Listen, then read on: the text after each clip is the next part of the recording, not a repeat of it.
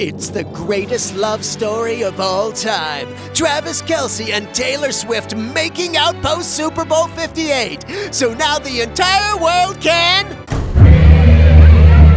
Are you in love with me? OMG, swoon! They're singing her song to each other at a Vegas nightclub. And they celebrated Travis's big win all night long. They partied until like 5:30 in the morning. They went to multiple clubs in Las Vegas. They started at Zouk nightclub. That was the official after party. Chainsmokers performing, them singing and dancing to Taylor Swift songs.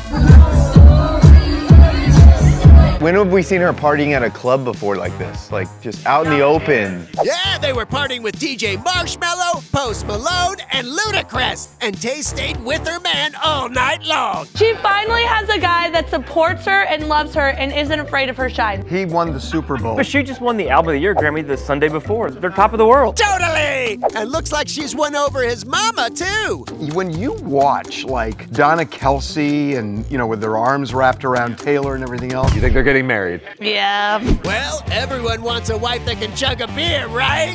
Oh, damn, is she cool or what? Taylor is such a dork. She is a dope. I realize it's a hot take, everyone loves her, it was the greatest thing they've ever seen in their whole lives, but just her like after being like... Oh, come on, she's just so happy for her boyfriend, hello? The whole time, I'm just like, sit down. True love, it's not for everyone. So congrats, Travis, you're definitely this game's most valuable kisser.